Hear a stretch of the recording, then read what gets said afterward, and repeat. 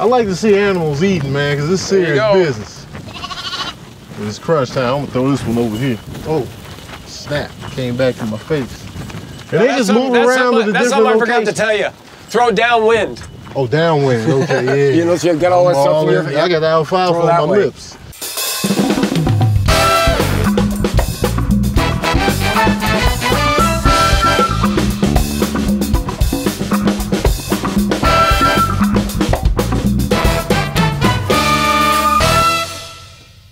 What up, peeps? Tony Baker here in Palmdale, California, and I'm about to link with Ted the Shepherd.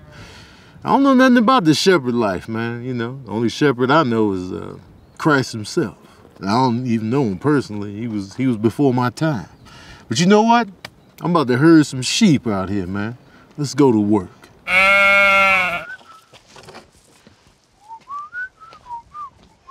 Hello there. Hey. Hi, I'm Chandra. Good morning. Nice to meet you. Nice to meet you. I'm Ted. This is Chandra. Tony, man. Thanks for having me. Hey, it's our pleasure. It's our pleasure. We're looking forward to having some fun today. Okay. We're going to go through a whole bunch of stuff, kind of show you what we do every day. Okay. I've been doing this for about 30 years full time. Chandra's been doing it for about 15. Okay. What she does on the side, she works at the LA Zoo taking care of the California condors. On the side? Yeah, it's Quite pretty fascinating, yeah. It's feeding time, so I think we'll probably just head on out and we'll start showing you how we feed every morning. That's the first thing we want to get done is get those animals fed. Oh, we gotta eat. So let's head out this way. Man, let me tell you something, man. You gotta eat. Gotta start the day off right.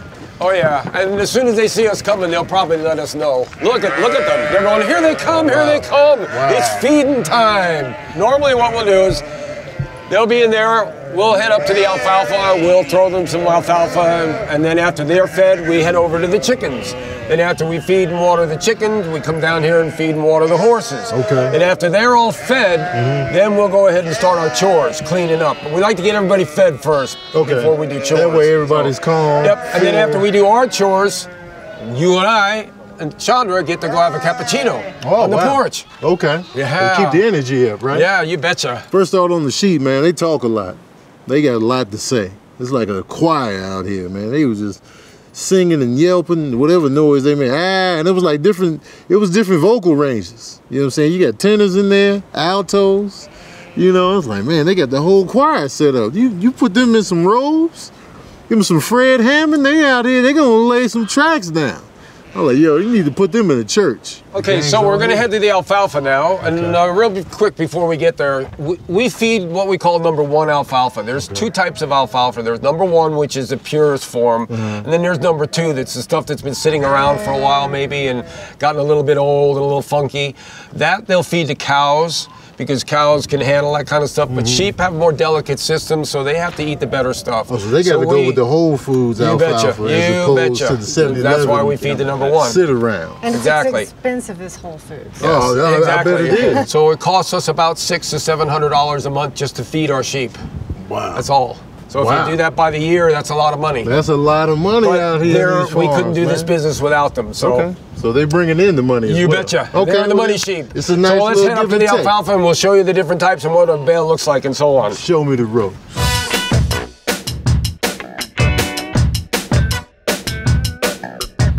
We're really popular. It's like a bag of McDonald's fries over here.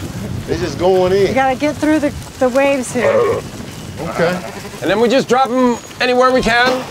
Okay. Try to spread them out a little bit so they're not eating next to each other so close. Gotcha. There you go.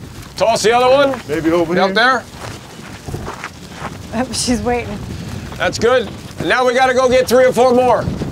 Listen how quiet. Yeah, it's quiet now. Isn't that nice? All the conversations. All you hear is a little munch. You hear silverware clinking. This is Guido, by the way. He's a guardian dog. Guido. He will guard the sheep. He's in the Mastiff family. He's bred to live with the sheep and protect them. Is it better to have like a white coat for these type of dogs so they blend in with the sheep? Predators can see and they blend in with the sheep. Exactly. It's a surprise when coyotes or come in like, Guido, we didn't know it was you. Exactly. We didn't know you was here. That's Guido, it. we didn't know. That's it. And then they That's go totally off. it. And then they split. And Guido's here to rough them up. Okay.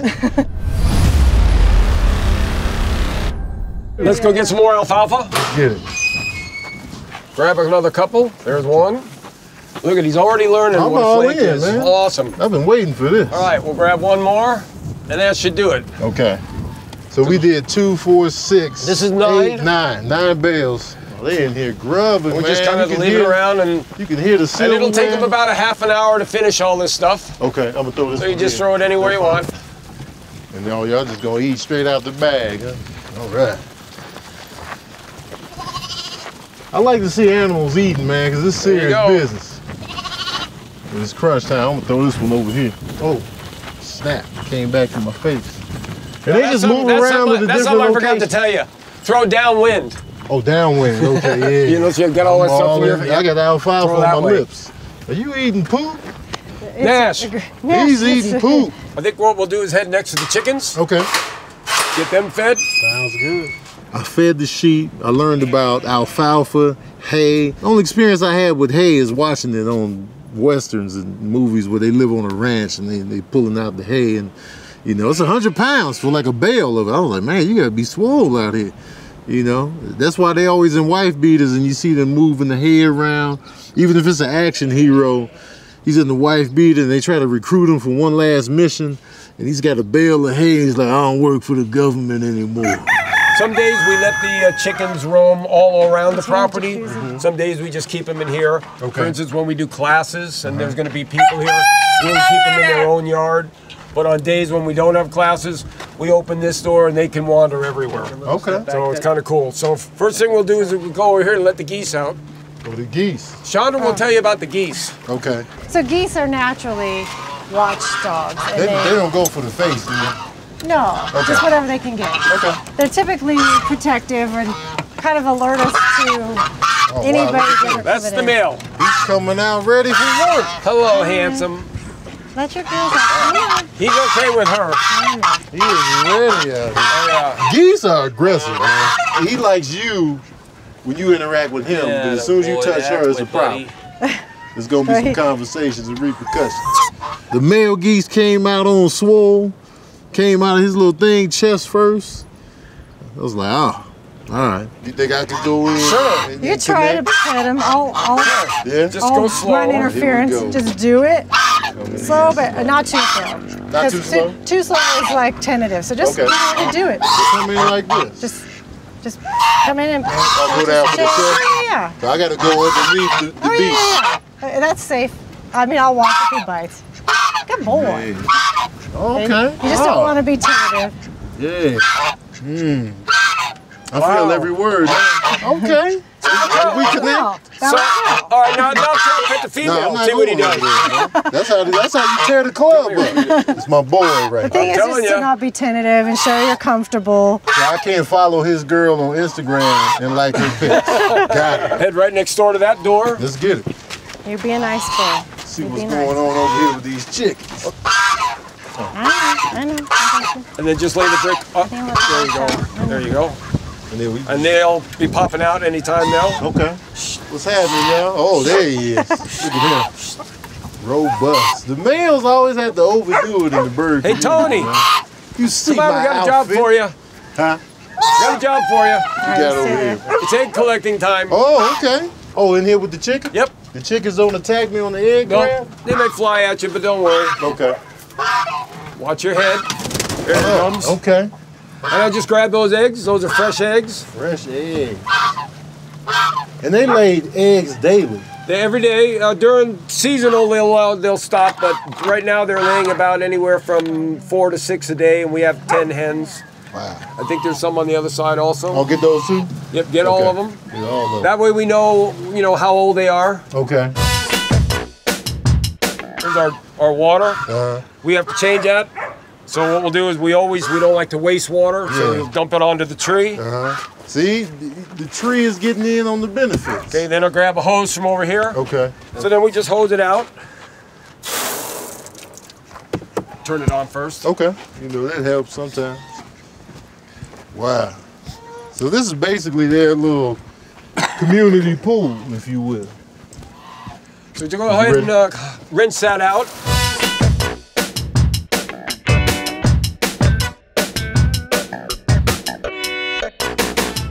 By the way, our water system here is a well. We're not on city water. We have our own well. So we pump the water out of the ground ourselves. Wow. So we never run out of water. Kind of man, nice. this is beautiful. So this That's is good. fine. It's beautiful. Now we'll roll the hose back up. This is where you can go in the zombie apocalypse. I'm coming over here. Exactly. Yeah. Exactly. I'm like, hey, Ted, the zombie apocalypse happened in L.A. I'm coming up. Now we're done here. So now we head to the horses. Okay. Now we still have to clean up later, but right now we're just feeding. Gotcha. Want to get everybody fed. Food is key, man. So we'll close that and we'll head on over. You gotta have a good back to go in the chicken coop, man. Oh yeah. Man, I was in there like, yeah, the eggs. So we'll set those here. Now the horses, go ahead and peel me off 2 flakes. 2 flakes Because from, each from horse, the good stuff. Yep, each horse is going to get 1. Okay. So 2 flakes. So I There gotta should be 2 finish flakes this one left off. right there. It looks like 2, so just grab them both. Grab them both. Yep. Take the thing off. Now I'll separate them here. Yep. There you go. Look at that. See? And the horse is ready for this. Oh yeah, he's waiting. This is Iron Man. Oh, snap. And Oh. they love this stuff. So just throw it in there. Throw it in, right? Yep. I'll just hold it lay down so he doesn't lay pull it out. flat. And then we head over to do the same thing over here. Iron Man, Tony Stark. Yep. He came from a riding stable where he was rented out. Okay. So we bought him from there, and now we're just giving him a good life. Beautiful. This one was on the barge to Canada where to be slaughtered for their horse meat. We saved her. We got her from a rescue farm Thank also. God, man. People really eat horse meat? Oh yeah. I thought that was all. And animals do too. So we just leave that in there, and then that's it. All right, now our basic chores are done for feeding. Okay, Everybody's feeding is fed. done. Okay. So now we have 2 choices. Depending on if I slept in a little bit and it's a little later, I may decide to go have a cappuccino now and do my cleanup chores later. Yeah. Or if I'm in a working mood, I may do my cleanup chores now that take about an hour. Yeah. And then have my coffee. Okay. But right now I'm feeling like I need a coffee. Okay. How about you? You need that pick me up? Cappuccino time? I mean, I'll dabble. And then we'll do some chores? I'll dabble in that. That sounds good. Okay. Why don't we do that? Yeah. I'm telling you what, I am a lucky guy. It's beat Starbucks. I'll tell Wow. you All right, so we heard you were a vegan, so you just get the espresso. that. Okay. I get the cappuccino. I'll take it. Okay? I'll take it. This gives you energy, right? Oh, yeah. Okay. Let's see if it Quickly. This works. is the highlight of the day right here. Cheers. Gotcha. Yes, cheers. Yeah. What I do like about cappuccino is the top. Yeah. Oh, very it looks pretty. so good. Yeah. The froth. That foam stuff. Oh, boy, I'm it's all about delicious. the froth. So this is how I like to start the day. All the animals are fed. It's rather strong, huh? Man, that's Yeah, but it'll wake you up. And people do double shots of that stuff. really. Oh, man. I don't know how. Fired up. But this is a quiet time for us. Okay.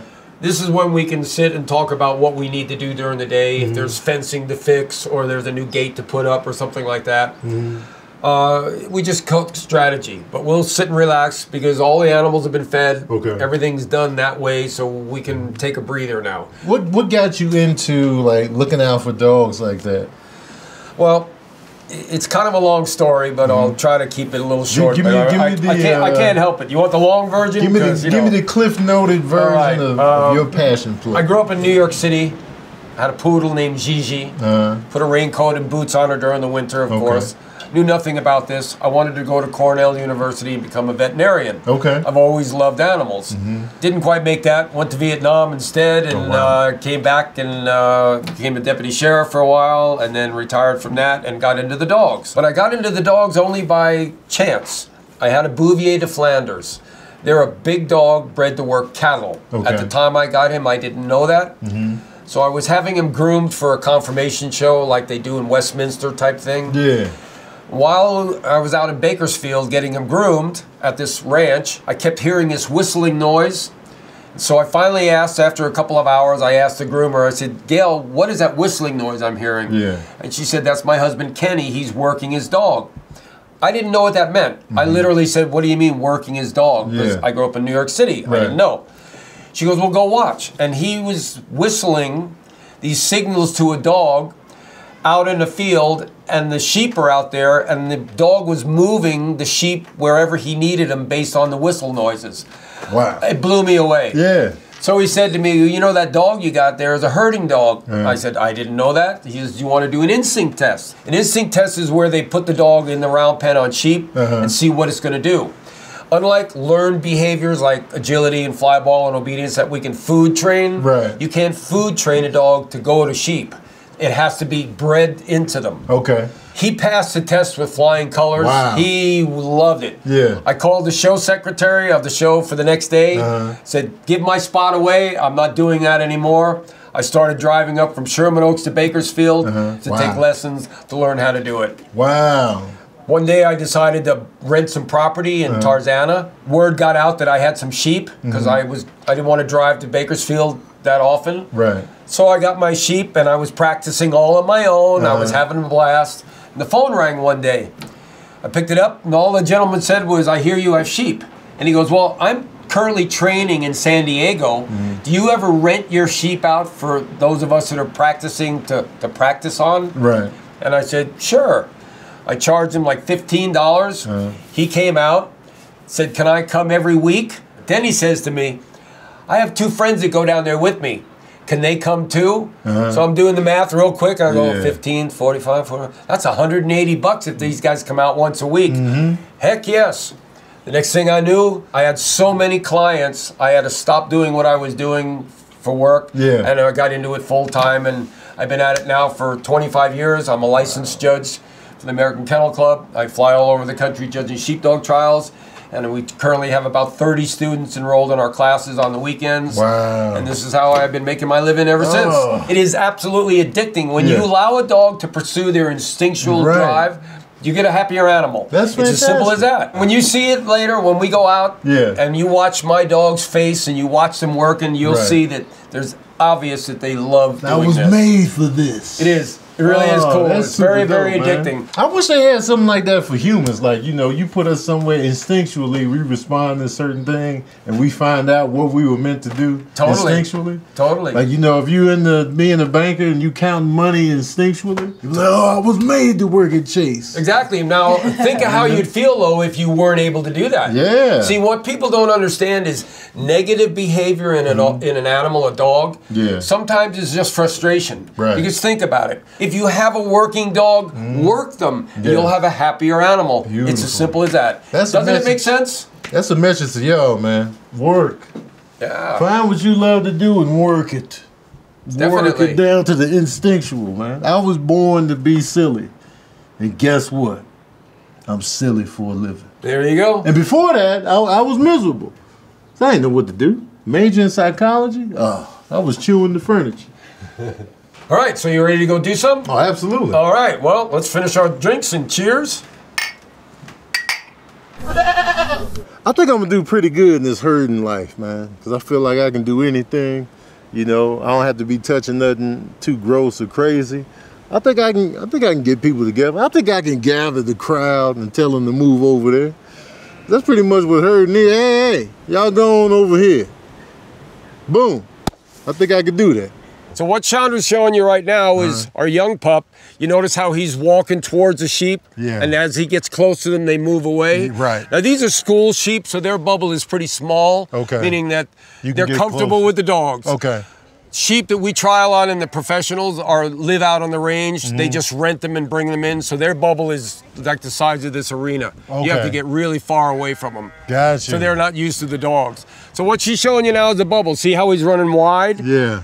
I see how he's coming in behind him now. Now he's going to slow down and walk the sheep towards her. Wow.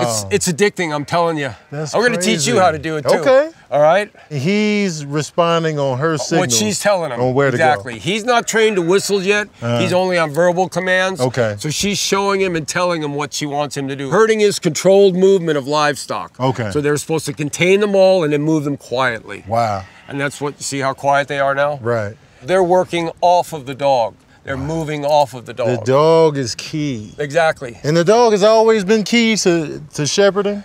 Totally. Okay. The shepherding is thousands of years old. Because usually they just show the guy with the staff. Exactly. But they standing leave out the there. dog out. Exactly. But the dog is a major key. Well, that's what helps move the stock. Okay. Is the dog. Okay. Okay. So in this case, these are border collies, bred on the border hills of England and Scotland about 600 years ago. And the reason you notice all the dogs here, they stare at the sheep. Yeah. That's because they bred bird dog into them to give them that eye, because they realize the way something stares at something can affect the movement of what's being stared at. Okay. So about 400 years ago, they bred bird dog into the border collie and realized that that stare was very advantageous, so they kept it. So they're the only breed that we know of that has that bird dog stare at the sheep. By the way, we work cows, sheep, geese, and ducks. Wow. And everything is the same. Yeah. Everything is that same principle of the bubble. Every living thing has a bubble around it. And every one of those living things will move away from something that seems threatening. Wow.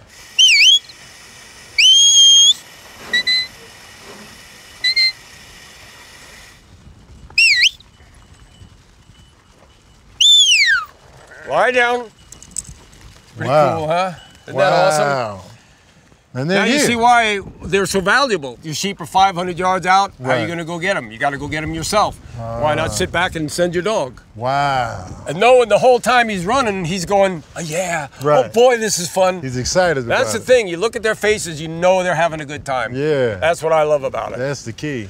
So if you want, we can go and move into the round pen with some sheep, and I'll kind of give you some basics and give you a dog, and you can try it yourself and see how it goes. Let's go. All right, so watch me now. Watch how I turn with her. Come by.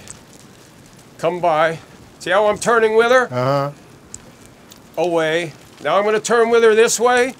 Away. Now I'm going to back up. Straight. Put my arm out. Make her go the other way. Come by. Come by. This is an extension of your arm. So watch how we use it. Now watch, when I want to stop the dog, I'm going to put it in front of her. Notice how I'm behind her again. Give it a try. Okay. This is one of those things you just got to give it a try and go for it. There you go. Okay. Just turn with her. Keep turning with her. Now back straight away. Go. Fast, fast, fast. Now put the wand behind her. Whatever way she goes, keep the wand behind her. Keep it behind her, okay. Keep coming. Now work your way this way. Back up this way. Put the wand in your left hand. See how she comes around this way now? Turn with her. Back up. Put the wand in your right hand. See how that changes her direction? Right. Look at you. You need a job? He's getting into this. He's getting into this. Look at his face. Serious business out here, guys. You're getting into this. I can tell your face. You're really concentrating.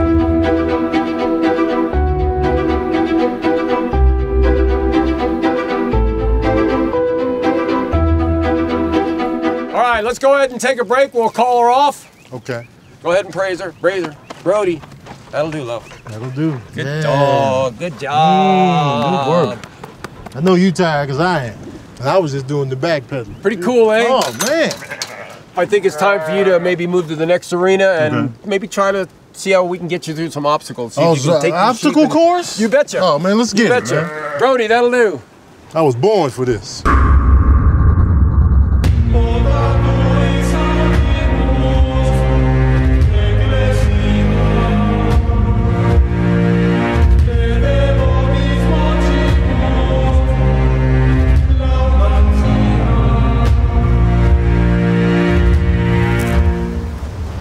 Those sheep on my skills. Holy moly, or should I say, holy Moses. I said we were sheep herding, but in today's clothes. Oh, this is no, we don't dress like that anymore. I think we gave that up long time ago. I thought this was the shepherd's outfit. Nope. Now it's blue jeans and boots and t-shirts. I think my great, somewhere great along the line grandfather might have worn something like that. That's a long time ago. Now that's better. That's more like it. You like that? All right, let's talk about this challenge we have set up for you. Okay. You did really well up above, so don't let me down now, okay? Oh, the pressure's on. See where the sheep are. So as we have cones in this area. Okay. I want you to go out, take the dog from Chandra with your crook, and then I want you to take these sheep and I want you to move them over here and come through the cone. You can go either direction and you can lead them through. That's okay. All right? Okay. Then I want you to go the tough part's going to be all the way across to the other set of cones. Okay. I want you to do the same thing there. Lead them through or push them through. It doesn't matter what you want to do. Okay. Either direction. Okay. Then once you're done with that, kind of take them back to the center, and that'll be it. And if you pass, I might offer you a job as an assistant trainer. Okay. Does that sound right? Yeah, so I got to lead them to the promised land. That means you got to come out every Sunday. Okay, every Sunday? Yep, right to the promised land, but twice. Twice. I got to take them out, Exodus. You betcha. And then go to the new promised land over there. Let's do it. Man. All right, you got it. Let's go. Walk. Perfect, perfect. Walk. Just like that. Walk. Not too much. Yeah, let her come on around a little bit. And ask her to keep moving up. Keep backing up yourself. Keep going to the cones. There you go. Good, good, good. Now flank, now walk through and lead him. Walk through and lead him. That's good. Now head across. Flank her around and just back up all the way across. Looking good, looking good, looking good. Now when I tell you flank her, now head down through your cones. Go, go, go. Let her come around. There you go. You just passed. You made them both. Awesome. There you go. Good job. Good job. All right, call your dog off now. Go to her and praise her. Go to her and praise her. Good job. Good job. Let's go. We always got to praise our working dogs. Oh, yeah. All right. Yeah. Good job, man. I'm telling you. That's only one lesson. Man. Think about that. We have people that come every single Sunday for years. Okay. So think about where you'd be if you decide to get a dog. Okay, and if you do, let me know because I can tell you where to go because you want a good working dog. Right. And think of where you'd be in 6 months if you came here every Sunday. I'd be biblical. You betcha. You betcha. I would earn that outfit I had on earlier today. That's right. And maybe then I wouldn't make fun of you. Well, good job. I'm proud of you. Man. I'm thirsty though. Yeah, me too. Oh, man. So I think we should go celebrate. Oh yeah? I don't think you drink wine, do you? I do. I drink water. But we have cold water, and we have some soft drinks and iced tea, so let's go up and have something cold and refreshing and kick back on the porch and chat about what we did today. Okay. You know there was a shepherd that could turn water into wine. I heard about that. The shepherds are magical. And he was dressed kind of like you were. Yeah. Can you do that? Can you turn water into wine? If you don't look, I can. Okay. Let's make it happen. All right. Now watch your dog now. Watch your dog. Watch your sheep too. Uh-oh. They left me.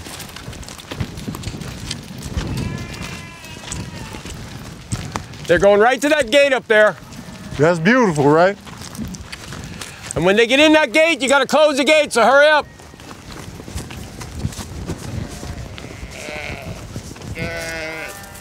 That's it. Use your dog. Good job. Good job. Good job.